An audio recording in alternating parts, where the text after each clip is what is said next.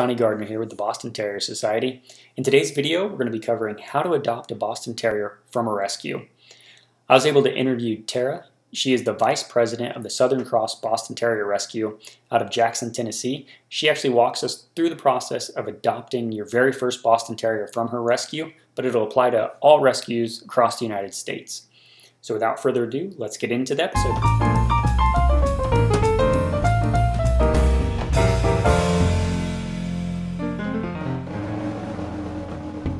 As far as adopting a Boston Terrier from your rescue, can you just walk me through the process of what that would be like? So right now, we currently have 6 adoptable dogs. That changes, obviously, from week to week, sometimes even day to day. Currently, we have 3 pending adoptions, so people that are set up for their adopted date, we're just waiting on that to happen.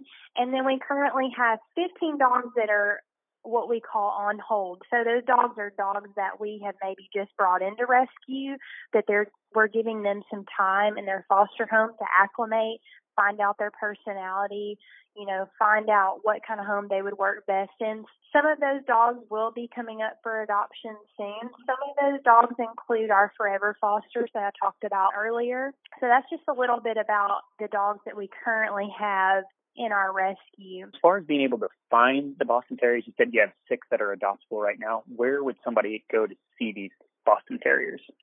Yes, so the best place to find them would be on our website, southerncrossbtr.com. We also have a few other places that you may find those dogs. One would be Pet Finder. A lot of people across the U.S. use that to look for adoptable dogs, so we're on there as well. And also our public Facebook page, Southern Cross Boston Terrier Rescue. On there, we will make posts about available dogs. And from Facebook and Pet Finder, from there, you would be actually directed to our website.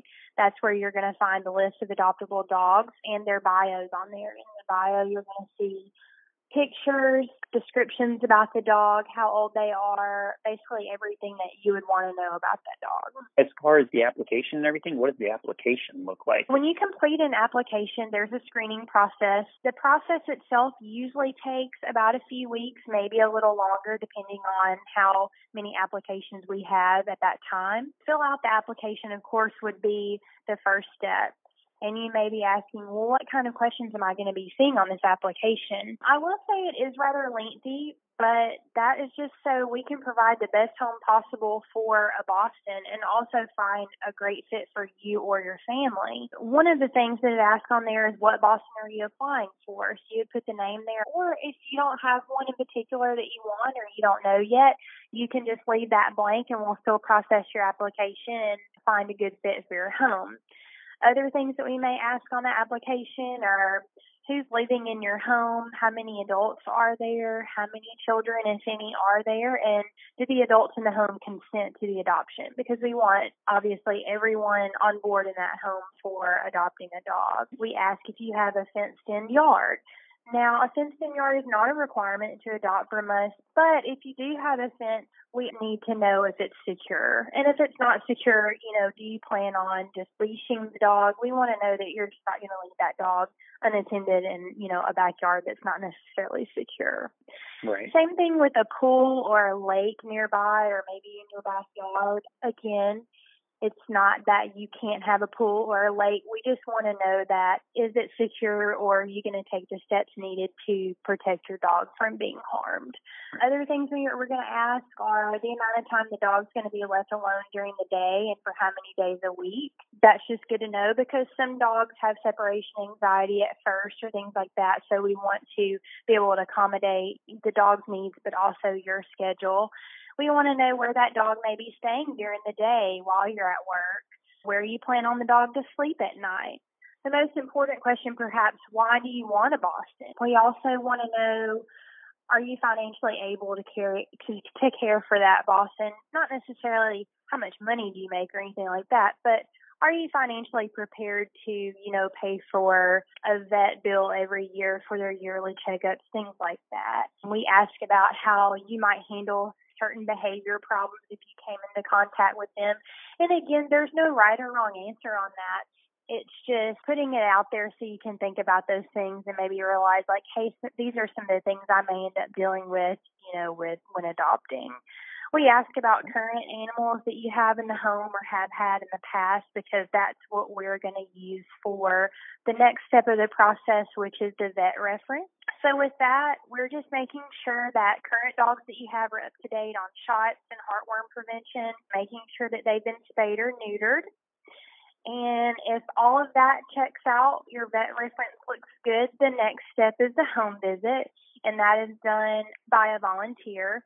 Usually we have a volunteer that comes to your home for the home visit, and that's a time that we set up that's convenient for you and your schedule. In certain situations, if we don't have a volunteer in the area or it's just not able to work out with schedules, we can do a video home visit.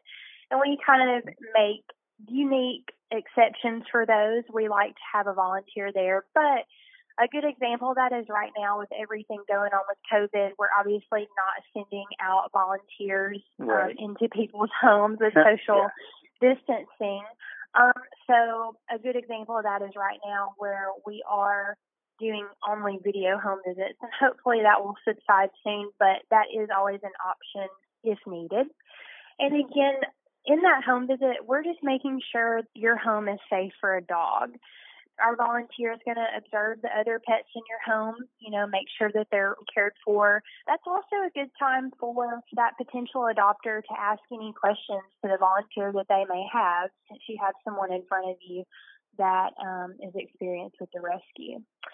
So at that point, you've got your application, your vet reference is checked out. If the home visit is approved, and that's through a process where the volunteer goes home and fills out a form and sends us, and we look that over. If the home visit is approved, the next step is the rescue itself, taking a look at everything collectively all together, and if they feel like it's a good fit, at that point we'll send the application over to the foster home for the foster parent of the particular dog being applied for.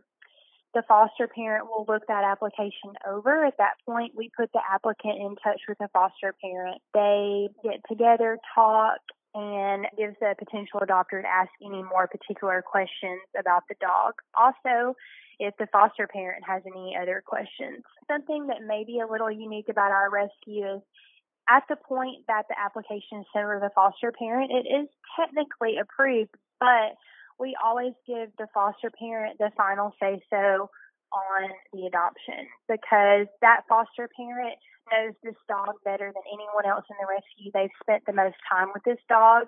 And so we just give that power to the foster parent to make sure that, yes, I think this is a good idea. We should go through with this. I think this will be a good match. And if the foster feels like it's a good fit, we go ahead and set up the adoption day at that point. Is there any type of support that the rescue provides after that? Absolutely. On the adoption day, there is a fee that you're going to be paying before you pick up the dog.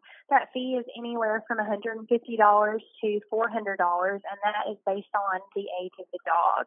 So once the adoption takes place, you pay your fee, everything is settled. We don't just leave you. Again, like I said earlier, we have that private Facebook group, which I feel is our most important asset.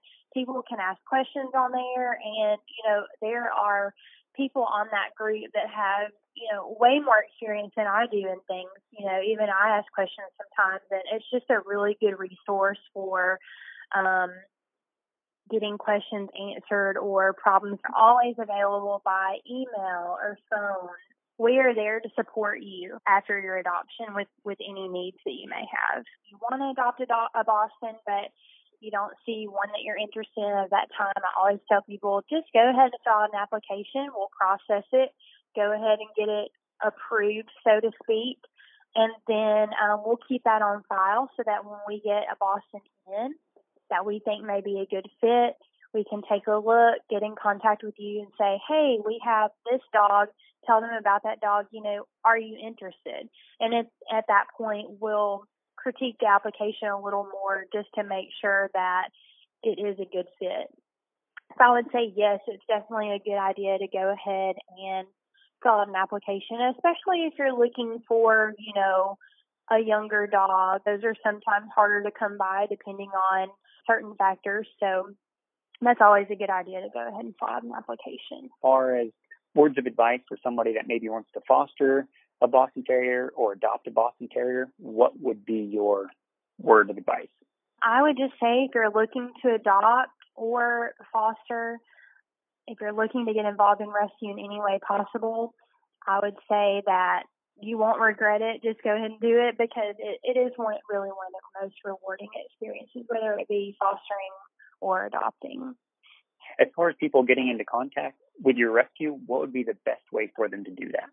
The best way to find out information about our rescue is through the website, like I said, southerncrossbtr.com.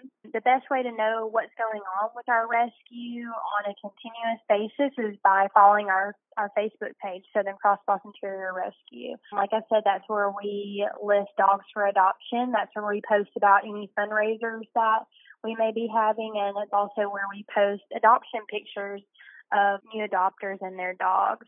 We do a lot of fundraisers throughout the year. Sometimes online auctions are one of our big ones. Also, we do something called the Boston Tea Party every year in Nashville. It takes place in October. It's just a good time to bring your dog, get pictures made. We have a treat walk. We do a live auction there, a Boston kissing booth. Just really a lot of fun, a way to meet people, and also obviously raise money for our Bostons in need. So Facebook page and also our website are probably the best ways to find out what's going on with our rescue. All right. Well, Tara, thank you so much for being on the podcast and everything. I really appreciate your time. Thank you so much for the opportunity. Thank you so much for listening to today's episode. If you want her full exclusive interview with Tara, be sure to check the show notes below, and you'll be able to find the full YouTube video as well as podcast, where we also covered how to become a foster parent for Boston Terriers, and she gives you a rundown of exactly what the Southern Cross Boston Terrier Rescue is all about. If you don't live near Jackson, Tennessee, or the surrounding areas that their rescue encompasses, you can check the show notes below as well, and there's a full list of Boston Terrier rescues throughout the United States, as well as a few in Canada. Thank you so much for listening to today. Be sure to click subscribe if you want to learn more about Boston Terriers, and I will talk to you guys later in the next video. Thanks. Bye.